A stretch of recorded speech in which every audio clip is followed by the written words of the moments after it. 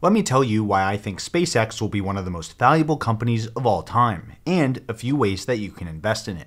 When I was a kid, I wanted to be an astronaut. I would spend hours gazing at the stars, imagining myself traveling through space, and exploring the mysteries of the universe. I dreamed of seeing planets that no one else had ever seen before, of experiencing zero gravity, and of seeing Earth from above. As I got older, my interest in space began to change. It became less about the adventure and more about the technology that made space exploration possible in the first place. I was captivated by the rockets, the satellites, and the probes that helped us study the universe in ways that used to be impossible. I realized that I wanted to be somebody who helped humanity become a multiplanetary species. So I went to school and became an electrical engineer. And then came the heartbreak. In 2011, right when I graduated college, NASA retired the Space Shuttle. The Space Shuttle was the backbone of NASA's manned space program and played a huge role in launching satellites, conducting scientific research, and even building the International Space Station. Retiring the Space Shuttle had big implications for the US space program. Without a good way to get astronauts to space, the US had to depend on Russian Soyuz spacecraft to transport crew to the ISS. But it also marked the beginning of a new era of space exploration and innovation, with companies like SpaceX. Today, SpaceX is leading the charge in commercial spaceflight, with its Falcon 9 and Falcon Heavy rockets, as well as their Crew Dragon and Starship, which is set for its first orbital test flight at the end of April if it gets FAA approval. You're probably aware that SpaceX was founded by Elon Musk, with the ultimate goal of ensuring our long-term survival by making humanity a multiplanetary species. To do that, SpaceX is focused on a few key areas, like building reusable rockets and spacecraft, establishing a global satellite internet network, and building manned spacecraft capable of carrying astronauts to the International Space Station and beyond. But what you may not realize is that reusable rockets, global high-speed internet, and even manned spaceships all have huge growth potential as businesses, which makes them potentially great investments. And the fact that SpaceX is involved in all three makes it a company worth figuring out how to get into your portfolio. Let's start with reusable rockets. According to Allied Research, the space launch services market is expected to grow from around $10 billion in 2019 to over $32 billion by 2027, which is almost a 16% compound annual growth rate. That might not sound like a huge market, especially how expensive launch costs used to be. But I did a lot of digging, and let me just show you how much SpaceX is disrupting the traditional space industry. The Russian Soyuz I mentioned earlier cost a whopping $210 million per launch back in 2015. Even NASA's Atlas V rockets cost $164 million per launch. But the SpaceX Falcon 9 rocket costs less than half of that, at around $71 million. And today's SpaceX medium-lift Falcon 9 rockets cost around $62 million per launch. By the way, each NASA space shuttle launch costs around $450 million, or $8,200 per pound of cargo. That number goes up to around $1.5 billion per launch if you just divide the $209 billion that the entire space shuttle program costs by the 135 flights that the program had. Compare that to the Falcon 9. According to ARK Invest's estimates, it costs under $2,000 per pound to launch something into low Earth orbit with the Falcon 9. Not only that, but the space shuttle averaged around 250 days between launches, and its fastest ever time between launches was 54 days. But thanks to the reusability of their rockets, SpaceX cut that time by more than half so far, which means they can run many more launches per year. SpaceX completed over 60 launches in 2022 alone, nearly doubling their record of 31 launches in 2021. They make an estimated $60 million per launch and have generated over $3.5 billion with their launch business so far. But it's not just about reusability. It's also about reliability and rapid iteration. Just like with Tesla, SpaceX manufactures most of its main components in-house rather than outsourcing parts to the lowest bidder. Hey, Harry. Yeah, Rock. You know we're sitting on 4 million pounds of fuel, one nuclear weapon, and a thing that has 270,000 moving parts, built by the lowest bidder. Oh, makes you feel good, doesn't it? Yeah. Building things in-house means greater control over the production process and enables faster iteration and testing, which is how SpaceX has been able to drive launch costs down so aggressively. And that's a big deal because it means SpaceX can pass those savings on to potential launch customers while their competitors can't. That's how SpaceX is disrupting the traditional aerospace market and making spaceflight more accessible to a wider range of customers. But SpaceX's biggest client is actually themselves. SpaceX started launching Starlink satellites in 2019, and today Starlink has over 3,500 small satellites in low Earth orbit and plans to deploy around 12,000 in total. Starlink is now active on every continent and reaches more than 1 million subscribers as of late last year. At around $100 per month per subscriber, Starlink is already generating around $1.2 billion in annual recurring revenue for SpaceX. Starlink plans to reach 100 million users over the next decade, which means it could generate around $120 billion in annual recurring revenue. There are a couple key points worth mentioning here. Starlink terminals only started production about 2 years ago. The first one cost over $10,000 to make. So far, they've produced about 1 million terminals, but more than 75% of that were made in the last 200 days alone. Now they cost roughly $500 to make and could drop by another 40% over the next 5 years as production keeps ramping up.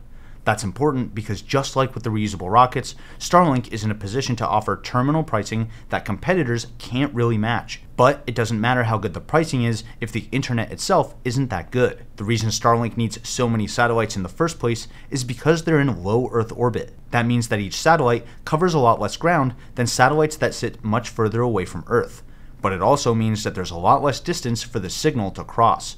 As a result, Starlink's latency is below 40 milliseconds, which is almost 10 times less delay than internet that comes from geostationary satellites. The other really nice thing is the synergy between these two business units. Because the Falcon 9 has so many low-cost launches, and Starlink needs to launch so many satellites, SpaceX can always fill extra space on a Falcon 9 rocket with Starlink satellites. That's obviously great for Starlink because it means reliable access to a launch platform. And it's great for the launch business, since each rocket gets to launch at close to full payload capacity. Hopefully you're starting to get a sense for just how unique SpaceX is as a business, and we haven't even gotten into their manned space flights with Crew Dragon or the massive Starship program. In fact, SpaceX is already the second most valuable private company in the world, only behind TikTok's parent company ByteDance. In October of 2021, SpaceX held a secondary sale of their shares at a $100 billion valuation. And they just had another funding round in January where they raised $750 million at a $137 billion valuation. That means SpaceX's valuation grew by 37% over 15 months, while the S&P 500 lost 10 to 15% over that same time frame. Institutions have realized that launches and space-based systems are becoming winner-take-most markets. That's why Google, Founders Fund, Bally Gifford, Fidelity, and Bank of America are all investing billions in SpaceX. In fact, some institutional investors and industry experts believe that SpaceX could even become more valuable than Tesla, which is worth around $600 billion today. That means SpaceX could still more than 4x from here. But since SpaceX is still a private company, how do we get access to those returns? Well, one way is by buying Google stock. Alphabet, Google's parent company, invested $1 billion into SpaceX back in 2015 when it was only valued at $10 billion. That means that Alphabet actually owns 10% of SpaceX. That's a great investment for them, and Alphabet has 13x their money on SpaceX so far already. But the problem here is that Alphabet is worth over $1.3 trillion today, and it already has its hands in many different businesses across many different market sectors.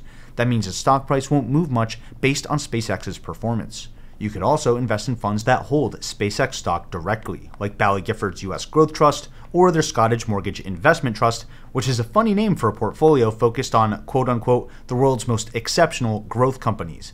But these funds have the same problem as Google stock. The Scottish Mortgage Trust is only 3.5% SpaceX stock, and even though SpaceX is the biggest holding in their US Growth Trust, it's still only 6.7% SpaceX. But what if there was a way to buy SpaceX stock directly? That's where Disruptor comes in. Disruptor is a private equity investing app that makes investing in pre-IPO companies easy and affordable. The analysts at Disruptor handpick only the best companies and show you what the company does, its market opportunities, and of course, helps you understand the risks. For example, people who invested in Palantir back when it was private saw a 133% net profit from that deal. Wouldn't that be nice? Disruptor focuses on technologies that have already become market leaders, which means you can get a piece of the most exciting private companies in the world, like OpenAI, Discord, and of course, SpaceX. Right now, accredited investors can use the Disruptor app to invest in SpaceX for as little as $10,000. SpaceX is currently valued at $137 billion, but if analysts are right and it becomes bigger than Tesla stock, that means SpaceX will still more than 4x from here. And if you're interested in building your private equity portfolio, you can also invest in OpenAI. OpenAI is currently valued at $32 billion, which is only about 10% higher than when Microsoft invested their billions. But these rounds are closing on April 3rd. So if you're interested, go use my link in the description below today. Another reason to consider buying SpaceX stock directly is because it may be a few years before Starlink actually goes public. Last summer, Elon Musk told SpaceX employees that Starlink wouldn't IPO until at least 2025, assuming that the business is smooth sailing and predictable by then. That turned out to be a great call given how much valuations have fallen for newly IPO'd companies over the last few quarters. Alright, I started this video by telling you that I've always had a passion for space exploration and the technologies that make it possible. When I was young, that meant NASA, but today, it means SpaceX. A little over 6 months ago, NASA awarded SpaceX with 5 more crewed flights to the International Space Station, which means SpaceX now has a total of 14 manned missions with NASA, with a combined contract value of over $5 billion. But that's just the Crew Dragon. Now, let's talk about Starship. Starship is a massive, next-generation rocket designed to launch cargo and people on missions to the Moon and Mars. To do that, Starship has a giant first-stage booster called Super Heavy, and a 165-foot-tall upper-stage spacecraft, which is the Starship itself. Both parts are powered by SpaceX's next-generation Raptor engines, and both parts are designed to eventually be fully reusable. Starship has technically flown before, but only with prototypes of the upper stage. The Super Heavy version of the ship has never left the ground. Reaching orbit is the next step in testing for the rocket, and SpaceX is currently awaiting approval from the FAA for Starship's first ever orbital test flight. Elon Musk said that the Starship has about a 50% chance of succeeding on its first orbital flight, and that SpaceX is currently building multiple Starship vehicles at Starbase. In addition to taking people and cargo to the Moon and Mars, Starship is also expected to be used for Earth-to-Earth transport, which means trips that usually take 16 hours today could take as little as 2 or 3. According to ARK Invest's research, corporate executives and the ultra-wealthy should be willing to pay about $15,000 for every 2 hours that they save on a flight. That means somebody flying from New York City to Japan would be willing to pay $100,000 to get there in 2 to 3 hours instead of 16. While that sounds astronomical, no pun intended, remember that the market for this would be people who already fly private today, or cargo that needs to make it around the world very fast at any cost, like hearts for transplants. But the benefits of Starship extend beyond just the ultra-urgent, the ultra-wealthy, or the ultra-adventurous. One thing that I've been thinking about is just how big Starship really is. Right now, a lot of products are designed with shipping in mind. So, for example, big machines like the ones that make all of our chips need to be broken down into smaller subsystems to be transported. But Starship can carry around 35% more cargo than a Boeing 747. So if it becomes the next default mode of transport for cargo, we could see machines that we've never seen before simply because there will be something big enough to carry that design from point A to point B in a reasonable amount of time. Alright, hopefully this episode helped you understand all the ways that SpaceX could impact every area of communication, space exploration, and transportation. Starlink is a profitable powerhouse that'll bring internet connectivity to the entire planet, and maybe even one day to the Moon and Mars. Reusable rockets like the Falcon 9 and the Crew Dragon are driving launch costs down and disrupting the launch industry in a big way. And Starship could be the thing that finally makes humanity a multiplanetary species, as well as save companies and cargo a ton of time and money here on Earth. And speaking of time and money, don't forget that you can invest in SpaceX and OpenAI right now thanks to Disruptor. But that investment window closes on April 3rd, so make sure to use my link in the description below before then. And if you feel I've earned it, consider hitting the like button and subscribing to the channel. That lets me know to put out more research like this. Either way, thanks for watching, and until next time, this is ticker symbol U. My name is Alex, reminding you that the best investment you can make is in you.